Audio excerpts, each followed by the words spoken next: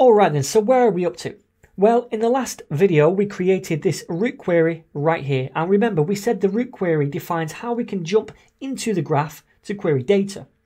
So imagine something on the front end, some kind of application makes this root query. They say, okay, we're making a query for a book with an ID of 2, and we want these two fields, the name and genre. So when that query gets to our GraphQL server, it's going to look at it and say, okay, this root query is a book query. So I'm going to find that query inside our root query object type, inside the fields. And I find it right here. And it looks inside that book field to know how to deal with this query. And it says, okay, well, I know what object type I'm dealing with now. It's a book type. Also, it looks at the args property and says, right, well, I'm expecting an ID to come along with this query. Do we have one? Yes, we do. It's right here. It's an ID of 2. So it takes this ID and it attaches it to this args parameter right here, so that inside the resolve function we have access to it. So when we get this query, it's going to fire this resolve function, and in here is where we're going to write the code to find that book. Now, this book and this data could be stored in a NoSQL database or a SQL database. It doesn't really matter where it's stored. We're going to write some code here to go and grab it.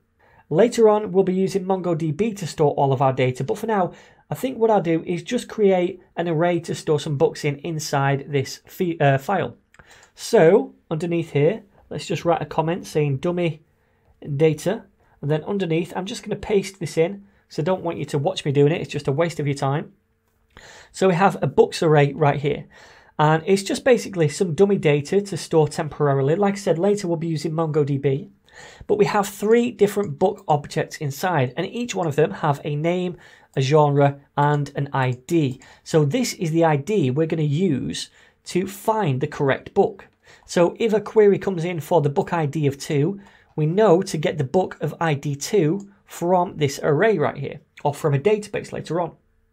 So now it's our job inside this resolve function to take that ID from the args parameter right here, an ID of 2 or whatever ID comes in, and we're going to look at this array to find the book with that ID. Now I could do that with vanilla JavaScript, but I'm going to make life easy for myself and install a utility module called Lodash. So I'll say npm install Lodash to do that. And what Lodash is going to allow us to do is a load of different tricks to find data or change data inside of this array, plus loads of other things as well. It's a really cool library. So I'm going to say const underscore is equal to require Lodash. All right then. So down here we can use Lodash to look at this array and find the book with whatever ID has been attached to this args property. So underneath this comment, let's just say underscore dot find. Then we want to search through the books array, and we need a second parameter which is going to determine how we're finding a particular book. So the second parameter is going to be an ID property, which is going to be args.id. All right. So now when this query comes in, we're going to fire this resolve function.